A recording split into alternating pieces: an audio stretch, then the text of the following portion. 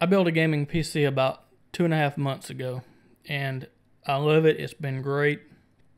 The only issue is I can play with it for up to 90 minutes and it will freeze. It didn't have to be in a game. It could just be in an app or exiting an app. It froze in the BIOS a couple of times.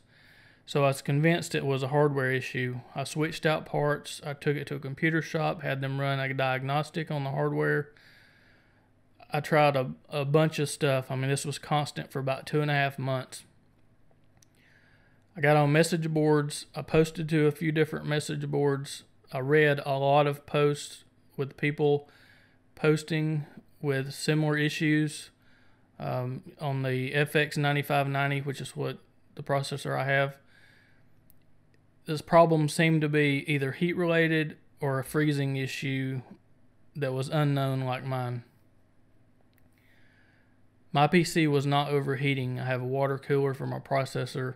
I monitored the heat levels. Heat levels were fine.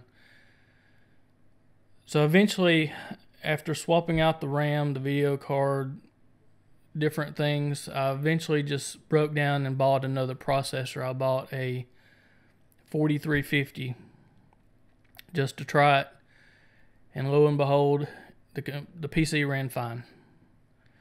So I done an RMA for the 9590, got it back, popped it in, ran fine for a little while, and then froze.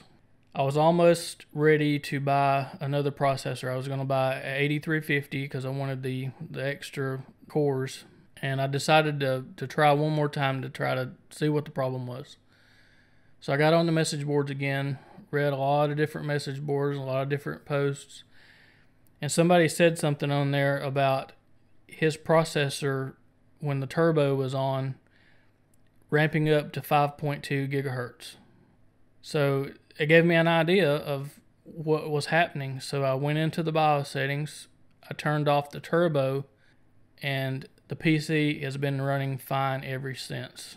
If you have a FX9590 and you're having an unheat related problem, try turning off the turbo.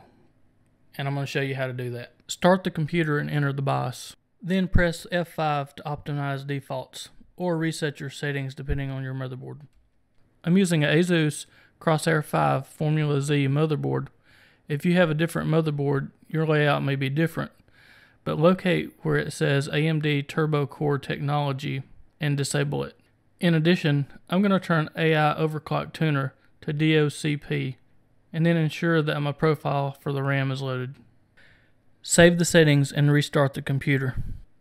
If you find that this did not solve your freezing issue, try resetting the CMOS and then turning off the turbo core and try again. I hope this helps. I hope your freezing problem gets solved. I'll try to answer any questions that you may have if you post them in the comments below. Thank you for watching. God bless.